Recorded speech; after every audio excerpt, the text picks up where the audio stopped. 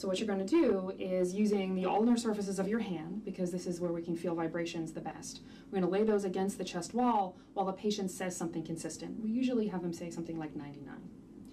So I'm going to lay, comparing it side to side, I'm going to lay my hands on the chest wall and ask you to say the 99 for me. 99.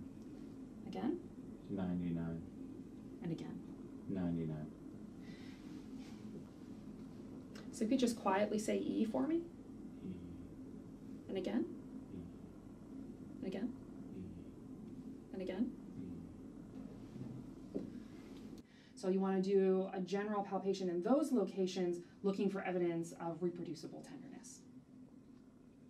So what you want to do is place your hands so that your thumbs are approximately the level of the 10th rib, with your fingers sort of loosely grasping the outer part of the chest. And then bring your fingers together so that you develop a little bit of a fold in the skin. Now ask the patient to take a deep breath and let it out. And what you're watching for is for your thumbs to be moving apart to approximately an equal degree, to show equal thoracic expansion.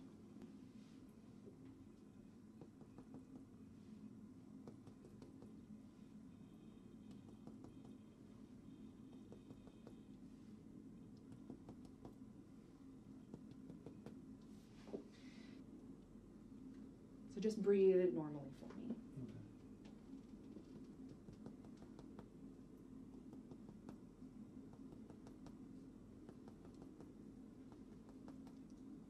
So approximately this location is where I heard sort of that transition between the resonance and dull.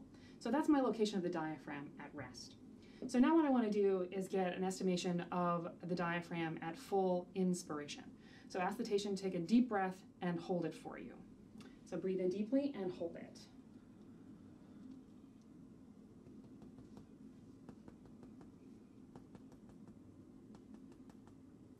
And so approximately here, you can relax for me now. Was the location that I now heard that transition zone, lower for inspiration. The next part is at full expiration, where does the diaphragm go? But some patients will have trouble holding their breath for that long. So it's nice to give the patient a moment to breathe normally between that full inspiration and expiration. So what I would like you to do now is take in a deep breath, let it all out, and then hold it all the way out.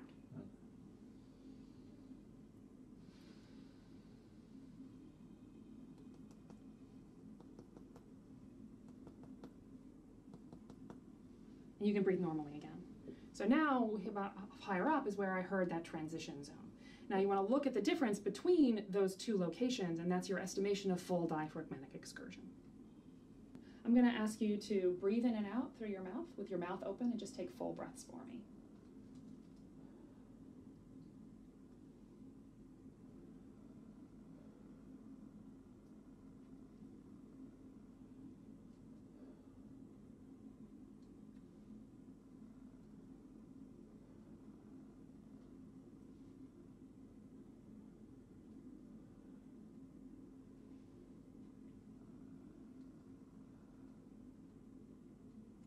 So the first thing you want to do is make sure, again, you're looking at the correct landmark, because the normal exam will be essentially nothing. So you want to make sure you're at the actual costovertebral angle. If you're not certain where that is, you can actually palpate on the patient and feel for the edge of their ribs and follow that more towards the midline where you're going to get to the spine. So the costovertebral angle is actually quite high in the back. The biggest mistake that we see students make is doing this maneuver too low, and they're palpating down in this region, whereas the kidneys are up here. So this is a percussion, because the kidneys are retroperitoneal, and you're trying to percuss through a large amount of muscle. So there's two ways you can do this. You can do this directly on the patient's skin or onto your own hand. But this is with a closed fist. So I generally will just percuss directly on the skin, but you can also percuss on your hand. So you want to place your hand on the area of the costovertebral angle and then a firm tap on that location. If you're going to do it with just your hand, it's again at the area of the costovertebral angle and a firm tap. If we look at her bending forward, what she's done in the past, the last 18 months, is she's been very guarded. So when she moves forward, she basically moves forward in extension. Now that's fine if you're lifting something really heavy. You need to keep yourself in a neutral position.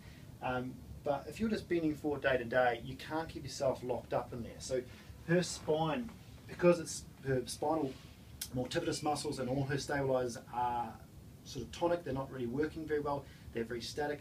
She's got what we call static stability, but she doesn't have functional stability. So when she moves, she has to hinge the hips. And what it'll do is it just means she can't bend very well. She'll just fatigue a lot because they're not working as a stabilization component. They're just getting held static. So if you have a look at this, what Dinah does in the past is when she bends forward, if you just go forward for me, Dinah, what she tends to do is she's in full extension there. That's like a deadlift position, right? Come up again. It's almost like a perfect deadlift position when you're lifting something 100 kilos and you're lifting off the floor. That's great. But not when you're just bending forward and picking up something off the floor, or you're bending forward and picking something off the table. So what we're going to try and get her doing is actually getting these muscles from a tonic state to an active state so they can actually control her and let her go into flexion. So if you go forward for me, see if you can release that a little bit more. We've got to try and get her rounding out here a little bit more when she's picking up something light in everyday movement, but of course come up. Get her strong enough in there so when she's down the track and she's exercising that she can maintain that neutral spine when she does lift forward to strengthen it up and it doesn't fail on her. Okay, so that's the first thing. We've got to try and get strengthening work up in here to allow her to actually hold stability and let go and move, so it's more functional for her. Let's get her back up on the bed. I want to show you what happens with Diana. Have a lie up on your back for me, Diana. Do you want to come around here? Yep, up. Just put this down. So, if you think about Diana, she's got actually quite good transverse abdominis control. So she's got quite good anterior control. And the reason for that is she's had spinal surgery in the back. So in the back, the muscles are wasted. They're not as good. Okay, so her main problem is she can't stabilize at the back very well. She's learned how to stabilize in the front. She's actually surprisingly good with that. The other type of people who have problems in the front, more like say post-pregnancy, okay, post-childbirth, that sort of thing, where they've lost their control in the front, and what tends to happen is they are not very good at controlling their forward and back movement when they're in this position. Dinah's actually quite good because her control in the front is good. This hasn't been compromised. It's her control in the back, and so her rotation is really poor. And you'll see that when we do a knee fall out, she can't control that rotation of her pelvis. It tends to shift and roll like a boat, where she's good at the forward and back, the anterior posterior movement. So for someone who's been carrying a baby or has had pregnancy or abdominal surgery, when they lose that control in the front, they tend to compensate and work on their muscle in the back increase. So the actually muscles in the back are actually really strong. Their multifidus tends to be working quite well. Unfortunately, it's working too much, so it fatigues. So they still get back pain, like Diana gets back pain, but their back pain is related to over fatigue from the muscles working too hard. Diana's back pain is because the muscles aren't working. All right, so we've got to try and get those going so she gets her control from front to back a little bit better. So let's look at this. If we worked on her core, we worked on, she's really good at bringing on her pelvic floor, bringing on her stabilizers, so she knows how to work on that. What I want to show you is rotation control, a lack of rotation control when she doesn't switch anything on, when she's just normal state. And we want to be, ideally, she wants to be having that control without thinking about it. At the moment, she has to think about it. So let's show you this. What I want you to do, Diana, is you're going to move your left leg out to the side like that. This is called a knee fall out. On Pilates, they call it a hip twist. So she's going to have one leg stable, her left leg goes out to the left. I want you to watch this pelvis where her hands are. Just keep an eye on this. What you'll see is this pelvis will rock like a boat that way instead of staying stable. So let's try that. So Diana, you just try and let that left leg fall out to the side. See how she moves over to the left. That's not supposed to happen on normal stability. Come back in. She's supposed to be stable. So if we get her bringing on that pelvic floor, so breathing out, bring that pelvic floor on up to that 30%. So she's stable through here. She gets that abdominal tone, that transverse abdominal tone. She's got to keep that on, and I suggest breathing in as that leg goes out. So you watch the pelvis now, breathing in, and then breathing out as she draws back. Can you see how she keeps that way more stable now? That's awesome, all right? But that she has to think about that consciously a moment. In time, when she gets stronger, she gets more endurance than that, she will then, it'll just happen naturally, she won't have to think about it, which is what we want. We talked about the rotation control of her multifidus at the back. that's not really working. Let's have a look at that in 4 points. So if you go up into all fours for me. Yeah. So on all fours now, 4 point, horse stance, whatever you like to call it.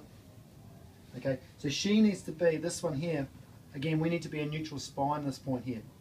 She tends to sag a little bit, so we're going to try and get her a little bit more aware of, okay, you need to be up into neutral, so that tiny little posterior tilt, so she stays in that position.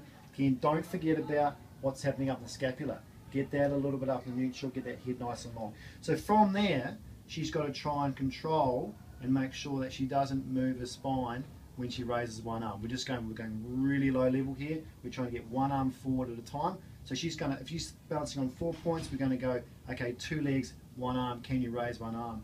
Now, when she doesn't use her multipliers, when she's just naturally, at the moment, she's just naturally not thinking about it, what tends to happen again, she will shear and rotate. And that's no good when you're walking. Imagine when you're walking, that pelvis is shearing and rotating, and those poor lumbar discs over time are going to get a lot of wear and a lot of use. Because remember, she's fused from up here. She's fused from L2 to T12. Okay, so she can't move there. She has to compensate and move here. So if we're going to get her looser here, and I'll show that extension in a minute, if we're going to get loose here, we have to get her stable and strong at the same time. We can't loosen someone up and then not have the strengthening, the stability, because otherwise she's going to fall apart and feel very vulnerable, and there's going to be more wear and tear, and then more lockdown, more guarding, more problems. Okay, so let's see what happens when she raises her left arm forward. So have a look at the back. So come over here, take a look at this. I want you to see this rotation. So without thinking about Dinah, I just want you to raise your left arm forward for me. Okay, can you see how she just instantly moved across the right? She didn't trust, her body, her subconscious didn't trust the fact that she could stabilize through 3 points, because the connection in the middle is not really there. So she went, okay, left arm, or I better compensate, I'm going to go straight across to the right. So now if we try and get her engaging, her thinking about it, bring it up a little bit more over there, that's it. Again, she drops an extension, we've got to correct her a little bit there, back into neutral, breathing out, pelvic floor on. Now don't forget about multivitis, she needs to follow this up.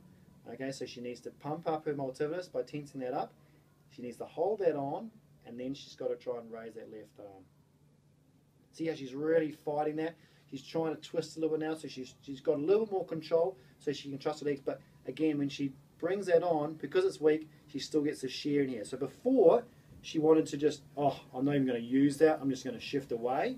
Now she's telling everybody, no, you've got to use this. It's not strong enough, so she tends to rotate in that point, and that's what we've got to try and get better.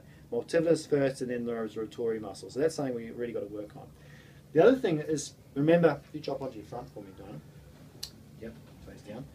Her extension, she can't extend. She's fused. She can't extend between T12 and L1. Okay, so and we don't try and with physio, we don't try and mobilise that. It's a fixed surgery. We don't have to worry about that. Very interesting though. She's had a spinal rod on this side. So the cage sits in the middle. She's got a spinal rod fused on this side. She's sore on this side, but she's actually getting less sore the more strengthening work she does. I want you to see what happens when she extends. Now we've got to admit, don't be afraid of extension. We need extension to function. So this part here needs to extend. We can't have this solid and weak, a tonic sort of system. We need it moving. Yes, it's going to bend more over her lifetime than this year, but if we've got the control, that's great. So if you go into that McKenzie extension, now this, if you look on our other video, McKenzie extension, this is what she's trying to do. What I want you to look at is where she doesn't move, all right? So if you come up for me, Diana. Up Just you go. normally? Yep, just normally. So pushing down, breathing out. What I want you to look at is check out where she's bending.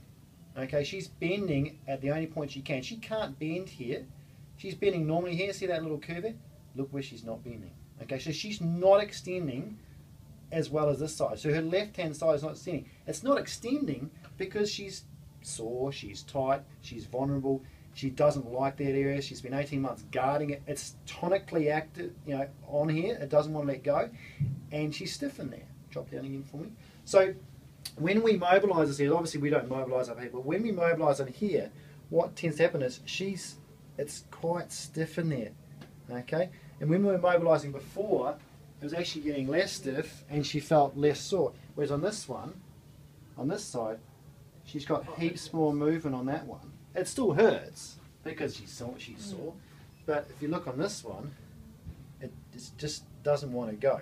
So our mission is to loosen that up, and her mission is to try and get extend at that point and get her loose on that left-hand side so her extension movement's better. Now when her extension is better, her range is better, she's got more likely chance to switch on those muscles as well to then stabilise it. Okay, so that's with Dinah. Check out part 3. We're going to go through some more glute work and some rotation work, because in the end her biggest problem is